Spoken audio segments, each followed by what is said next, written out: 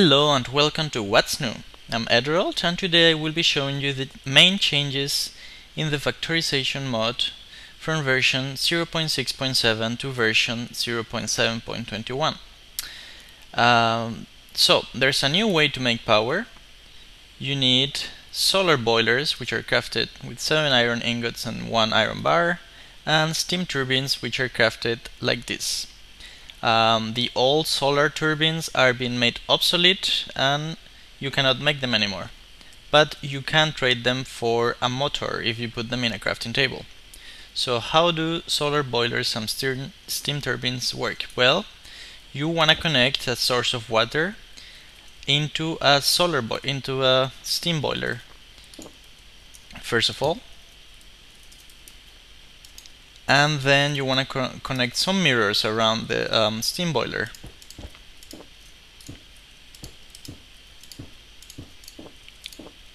Just like that, just like you did with the solar turbine.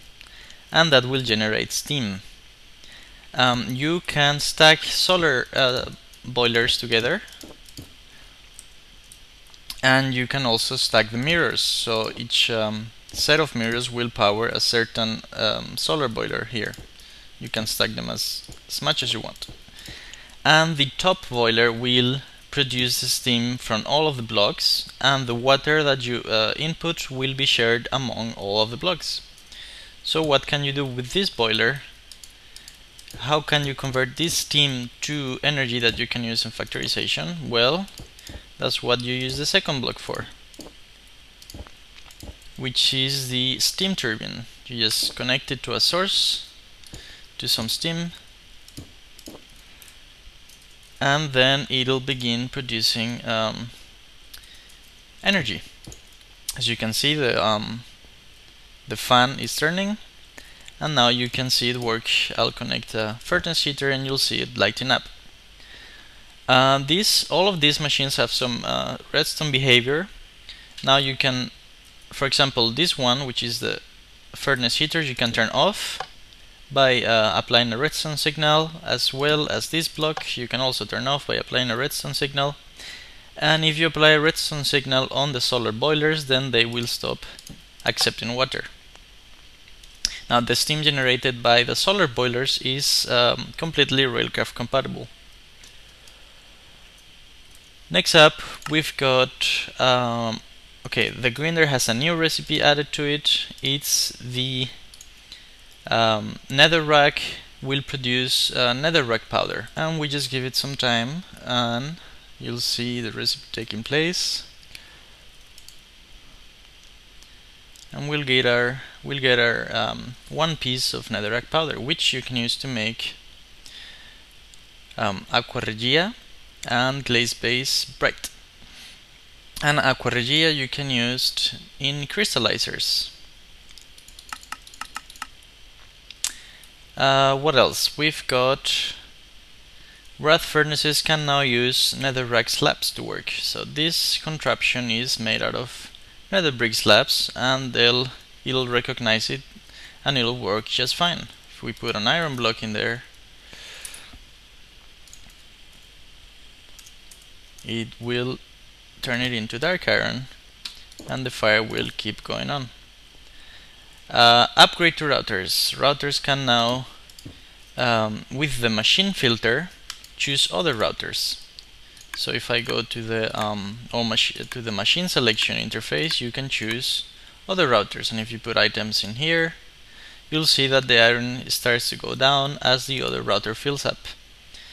Additionally, item filters now work as intended, and you can specify how many items you want them to keep the other machine supplied with. So if we take the iron blocks and we put let's say 5 here, and we say fill the routers, and let's say we put a couple of routers, then when we put iron blocks into the input, it's gonna move 5 iron blocks into each of the routers, because that's what I put in the filter.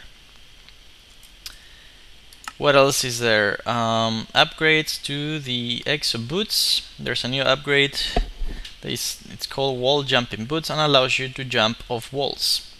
So let me upgrade my boots with some wall jumping upgrades. You can put up to 4.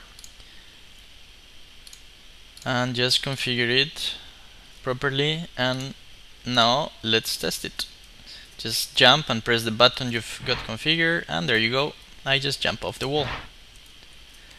Additionally, I don't know if this was added before, but you can now make a key binding for a vanilla sprint. So I've got it on period, and if I walk normally and press period, I'll start sprinting. What else? Sludge has a new use. You can put it in a furnace and it'll turn into clay. So that's a new source of clay. Barrels can now be set on fire, just like this. Oops, not if you do like that, of course.